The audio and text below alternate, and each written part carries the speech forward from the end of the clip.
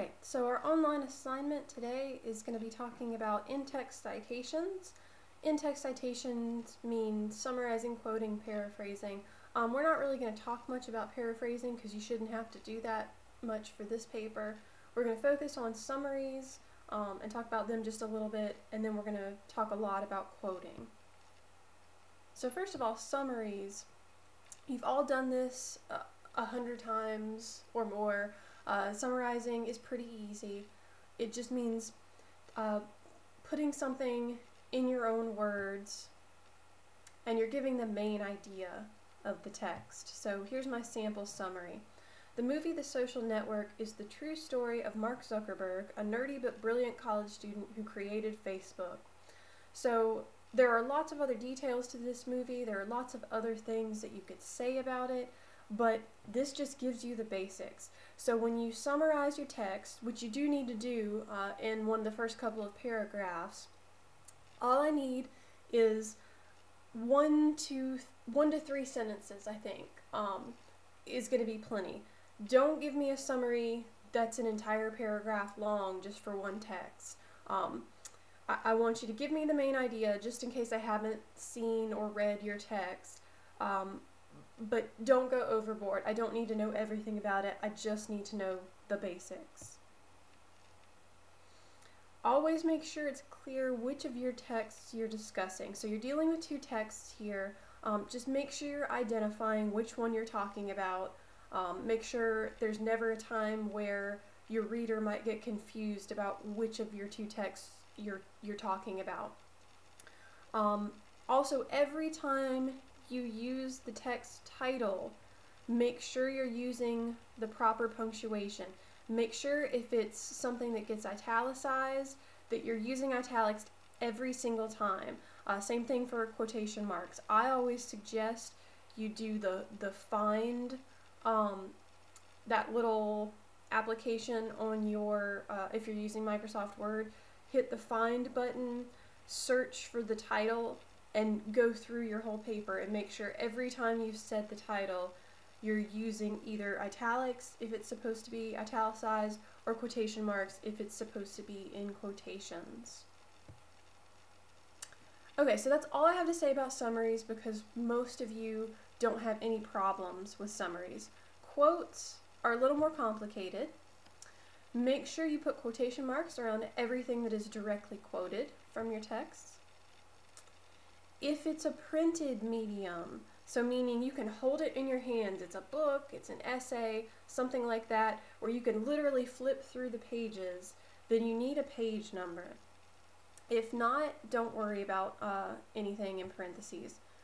So here's what it's supposed to look like.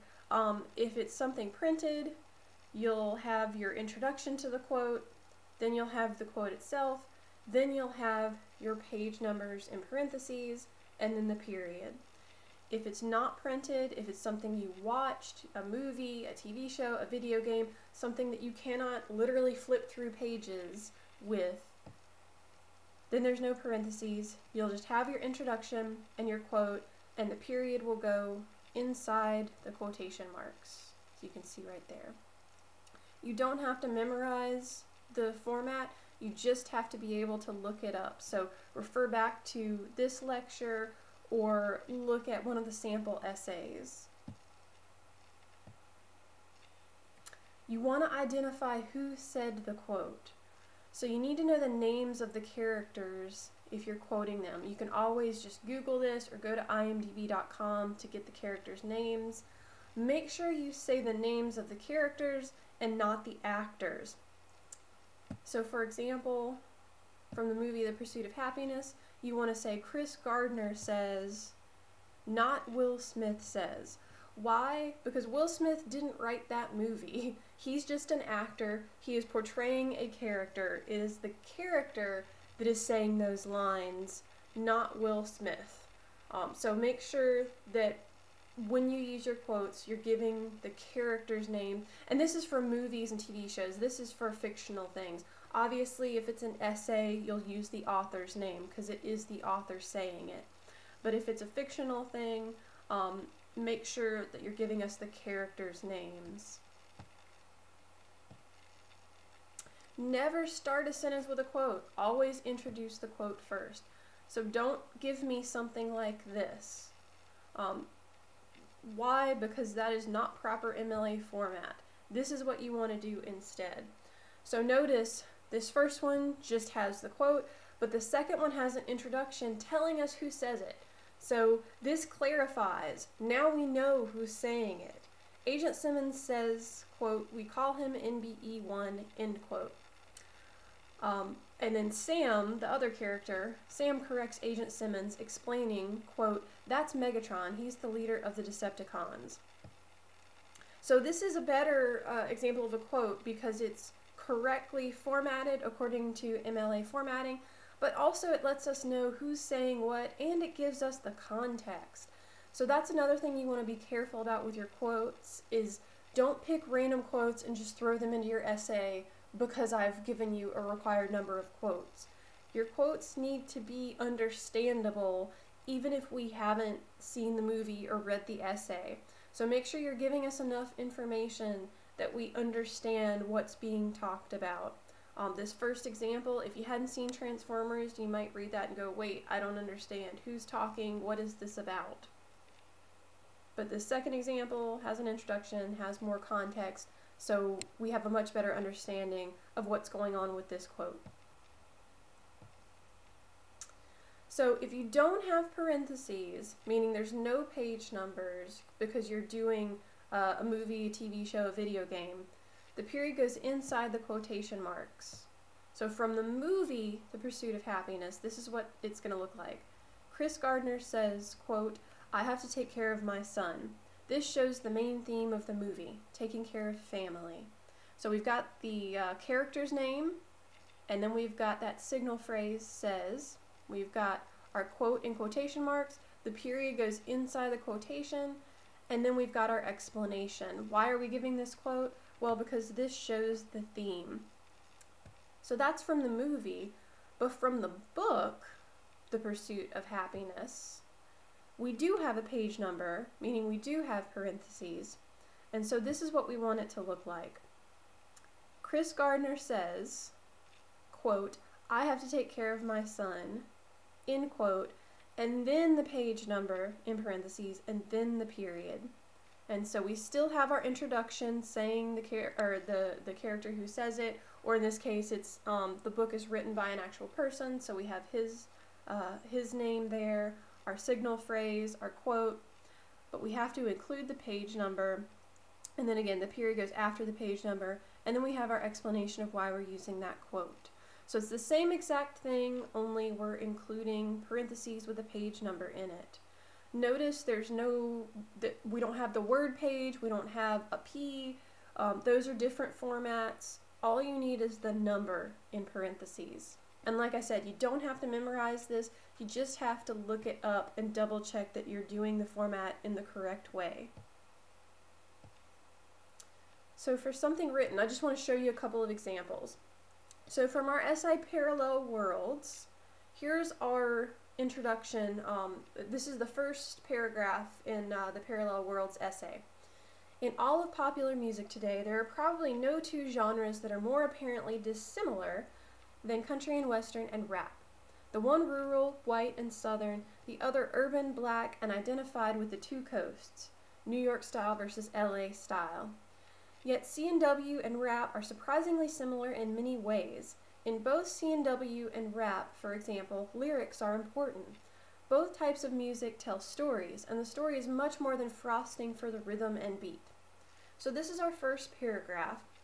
If we wanted to analyze this and use a quote from it, here's an example of how you could do that. Denise No, because that's the name of our author, Denise No points out how many people think that, quote, there are probably no two genres that are more apparently dissimilar than country and western and rap. So we just took this word for word right up here, this sentence right there. We've got our page number, because this was a printed essay, and then we have to say something about this quote. Why are we including it? No goes on to explain why this assumption is wrong, that rap and country are, in fact, very similar in many ways. So this is just to show you how you can use a quote, and the proper way to do what I've often referred to as the quote sandwich. So we have our introduction that tells us who the author is, and that leads into the quote. We've got our quote with quotation marks, we've got our page number and our period, and then we've got our explanation. Why are we using this quote? Well, because we're going to talk about how this is a misconception that lots of people have, and we're going to talk about this essay that explains how this assumption is wrong. With songs, so I'm going to just briefly show you, if you're doing a song, you can easily find the lyrics by just going to Google, type lyrics and then the name of your song. It will pop right up. So if we want to do CeeLo Green's famous song, Forget You, if we're using the censored version, although we can see here this is the non-censored version, we can find our lyrics. If you're doing a song, you have to include some of the lyrics because that's a really important thing to talking about your songs. So go online, find the lyrics, find some that you think are good. So find some of the best lyrics from that song, and then what you can do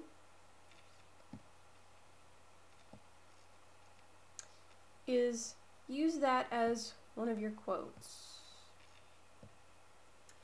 Now, as you were reading the Parallel Worlds essay, maybe you noticed the way that they use lyrics. So you put slash marks in between lines. Let me go back and show you. So if these are the lyrics, then you want to put a slash mark every time something goes down to the next line. So I see you driving around town, slash mark, with the girl I love, and I'm like, slash mark, fuck you.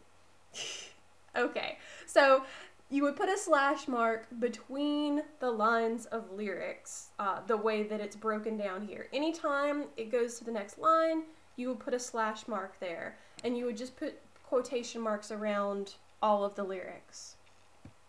So this is what it would look like if you wanted to quote from this song. You see I've got the slash marks here. And so again, you want to introduce who's singing it, and you want to tell us something about the lyrics. So in my example, I say, CeeLo Green uses metaphors to give listeners colorful examples of how the girl he loves wants a man with money, with lyrics like, quote, I guess he's an Xbox and I'm more Atari, but the way you play your game ain't fair. So I'm telling who's singing it, I'm explaining why am I using these lyrics? Well, because I want to show these metaphors that he gives to show the difference between himself and the guy with money that his girl wants. So I'm talking about why am I showing this these particular lyrics, and giving an example. This is an example of a strategy, by the way. So if you can, try and link your quotes to audience goals and strategies as much as possible.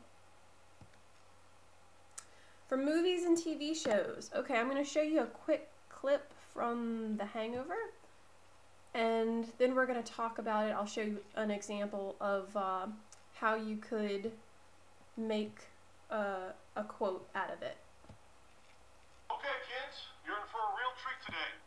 These gentlemen have kindly volunteered to demonstrate how a stun gun is used to subdue a suspect. That's right. Wait a second, what? Now, there's two ways to use a stun gun. Up close and personal. Or, you can shoot it from a distance. Now, do I have any volunteers who want to come up here and do some shooting, huh? All right, how about you, young lady? Come on up here. All right, let's go, handsome. Come on. Not you, fat Jesus. Slide it on back. You, pretty boy. All right, now it's real simple. All you got to do is point, aim, and shoot. All right? Okay. You don't really want to do this. You can do this. Just focus. Don't listen to this maniac. Let's think this thing through. Finish him! Go! Right in the nuts! That was beautiful! Well done. Give her a hand, everybody. All right. Yeah. Good job. got one more charge left. Anybody want to do some shooting up here? How about you, big man? Come on up here.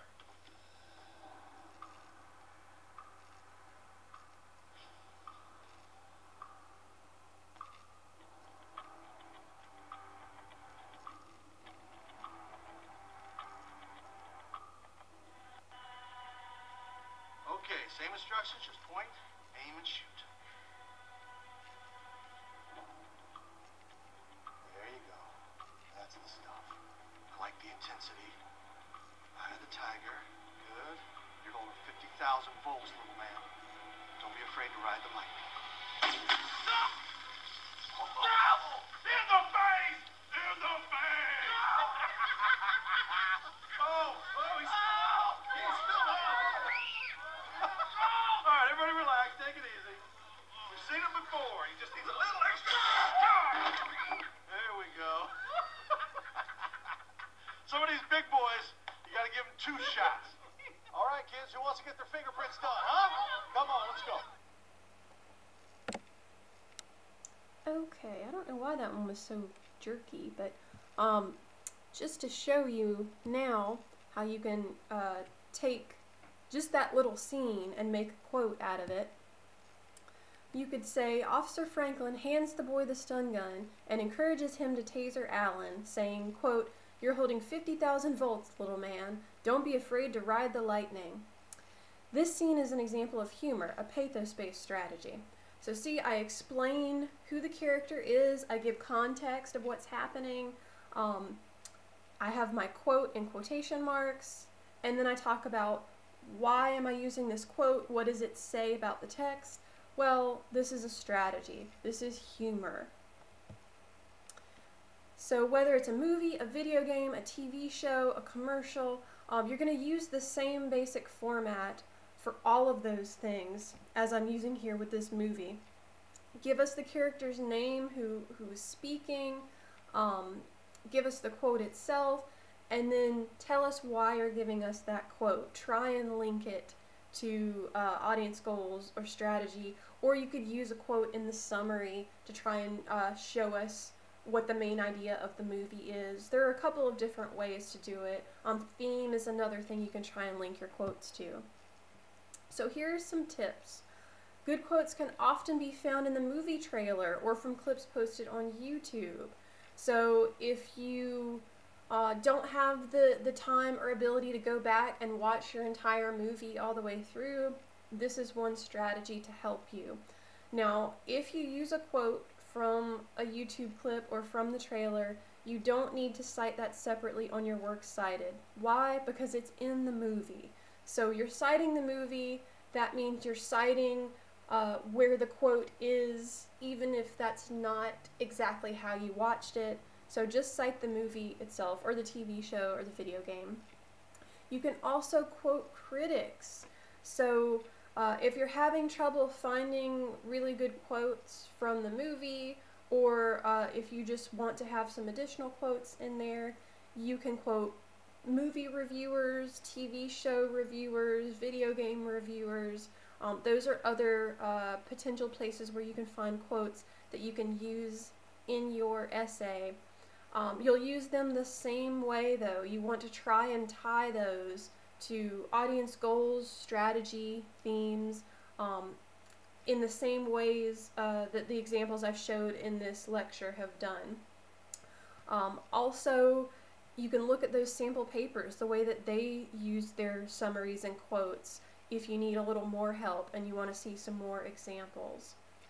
Alright, so your writing assignment is to take the quiz. It's already attached in the Blackboard homework or online assignments section. So what I want you to do is take that quiz. You can use this lecture, you can use your notes, you can look on the web, however you want to do it. I want this to be something that you look up the answers the way that you would create your own quotes and works cited. So like I keep saying, you don't have to memorize things, you just have to know how to look up the answers. So that's why I'm letting you use all of this stuff for the quiz. You can work together with other students because, again, I think collaborating and teaching each other and helping each other find answers it is a valuable way to learn as well. Alright, so the quiz answers are going to be due the next time I see you in class. Email me if you have any questions.